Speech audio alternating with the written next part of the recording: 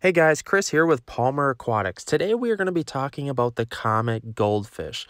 This fish is sometimes sold as a feeder fish and it is commonly mixed up with the common goldfish, but it is actually a different species of goldfish. The common goldfish doesn't have an as long elongated tail, so the Comet Goldfish is more sought after, especially in the goldfish and pond industry. A lot of times people find themselves keeping these as pets because they won them at a carnival, or maybe you used a feeder goldfish and the fish just didn't eat it and you kept it as a pet, or maybe it was just a really super cheap fish to keep as a pet because you can commonly get them for like 40 cents at your big chain pet stores. I've seen to notice that a lot of more experienced fish keepers kind of look down on keeping comet goldfish or common goldfish as pets just because they're so cheap, readily available, overbred, they're kind of full of parasites, and they're just sort of boring to say the least. But after doing a lot of research and just hanging out in the goldfish niche or industry a lot, I've really fallen in love with all different types of goldfish, and the comet goldfish or the common goldfish is a great pet to keep in a pond or even a larger aquarium, because you have to remember these fish can get up to 12 inches in growth within 2 years. So you have to remember this is kind of a misconstrued thing that people don't understand when buying that 37-cent goldfish as a pet to throw in a bowl.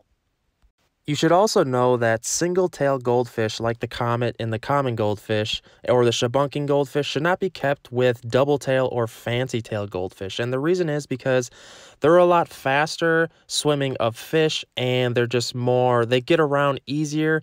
And when keeping them in the same tank, the feeding scenarios are going to be a lot different. The slower goldfish are going to have a lot more problems swimming around and getting the food, and the faster goldfish are going to consume all of the food, because if we're being honest, goldfish are absolutely savage feeders and they are relentless. So to give you the gist on taking care of these fish or doing a tank setup for possibly getting one, they grow very large. They get up to around a foot long. They're very messy feeders. You have to be careful with what tank mates you keep them with. They're cold water fish, so you're not going to want to keep them with other tropical fish.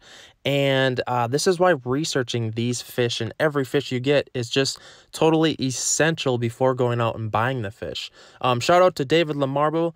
Beautiful comet goldfish there.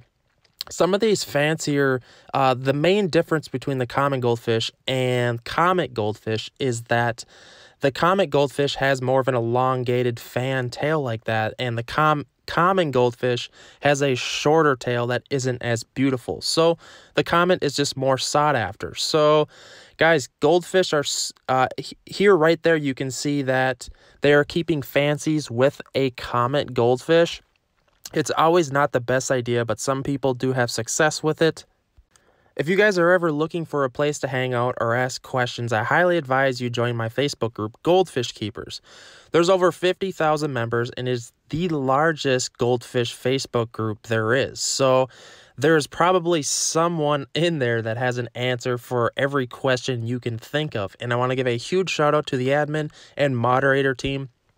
Moderating 50,000 people worth of posts and questions and spam is a full-time job, and it's an unpaid position. So if anything, go there and just hang out and ask your questions. Maybe your fish are sick. Maybe you want to, you have questions about your tank.